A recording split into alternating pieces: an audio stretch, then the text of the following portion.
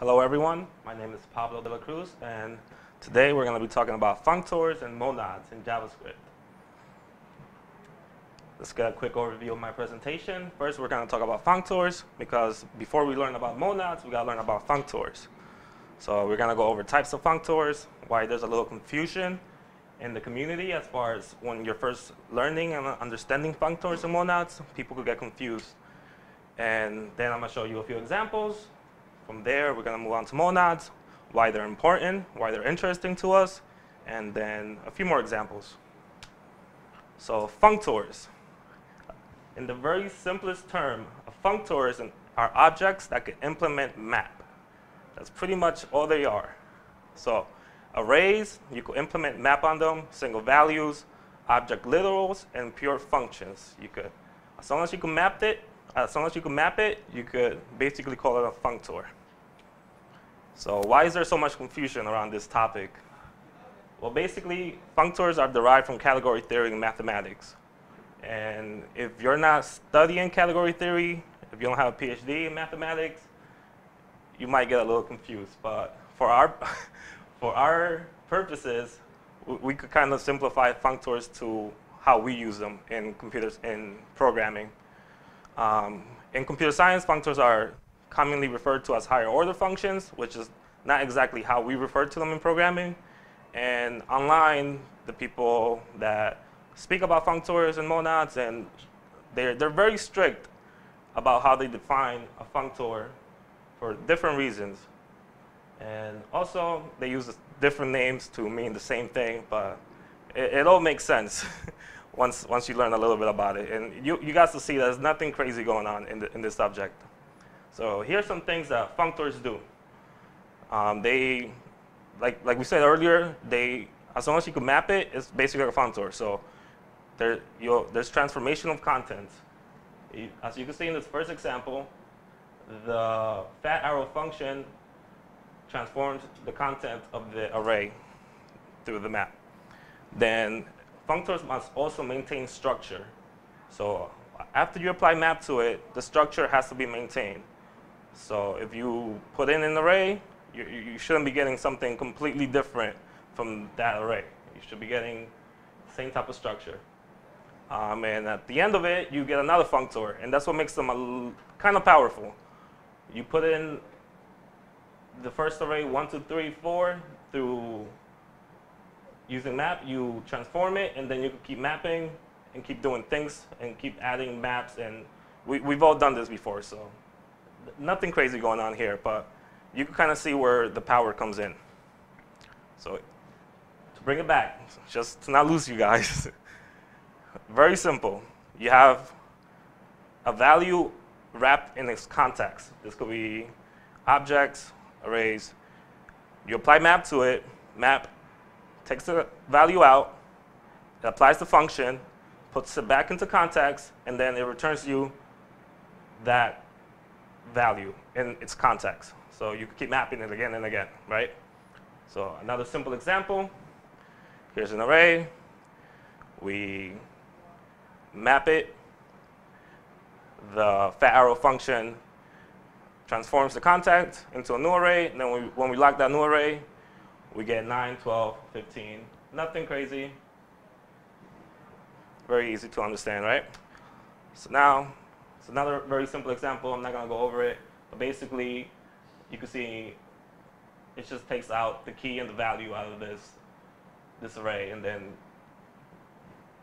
pretty simple. I'm going to keep moving on. So I think you guys get the essence of what a functor is. So monads. What's the difference between a functor and a monads? Monads are basically functors on steroids. They're very, very strong. Berry bonds. All that. So, like it says, monads are a type of functor. They're prevalent in Haskell because they love pure functions and they only use pure functions. So, as we said earlier, a pure function is basically a functor. It's a powerful tool in functional programming, which we're very interested in, and they allow us to handle asynchronous code, which is why we're so interested in monads.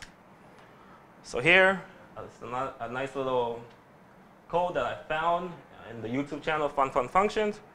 And let me walk you guys through what's going on here. On line 33, you can see that on line 32, we see stream, and we're calling flatMap on it, and then there's a function that's get in Portuguese. So let me explain the get in Portuguese function first. In this function, you can see we're making a get request using fetch to Google's API, and then we create a promise out of it. From that promise, we don't want to return a promise, we want to return a stream. I know we haven't touched on streams, but streams are basically monads, but you guys are going to start to see where the power comes in. So using Bacon.js, we take that promise, turn it into a stream, and then we return a stream, right?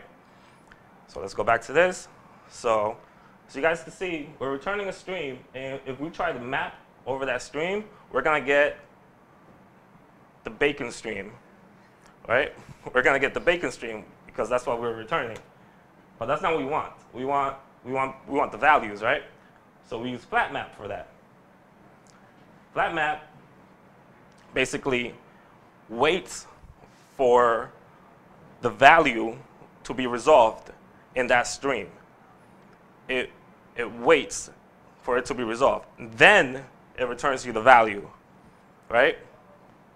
So I think we've heard this before. I think we've done this type of work before, and you guys are gonna see how. But basically, after we have that value, it's basically just another functor. Like I said, monads are types of functors, so then we can map over it, and we could do all sorts of cool things like we're used to. Moving on, promises. This is basically a type of monad, and that's why it all kind of makes sense now. If you see in this simple get request, we're making a simple get request to, we could see that after we call user.findAll, we get a promise. From there, we could call .then on it. If you guys haven't put it together yet, .then is basically like calling flatMap. flatMap and .then, they kind of do the same thing. It's just that we're not used to those names, and as you can see, in .then, the rest.json doesn't return the object literal that we've used rest.json before, and it doesn't return the object literal. What does it return? It returns a promise. So then you could keep working off of that, right? And from there, there's more monads that we could talk about. There's bind and chain, and then, like I mentioned earlier, like I just wanted you guys to get the context of the basic understanding of what a monad is, functors, and how they're very powerful. I don't know if you guys remember when we first learned about promises, we were very excited about how much easier they made our lives, and I just want you guys to remember there's other powerful .thens out there that we should probably look into and study because it's gonna help us out. In conclusion, there's a lot more to learn. Functional programming could be awesome if you make your life easier. And as you can see, from functor to monad, there's a lot in between that I didn't go over.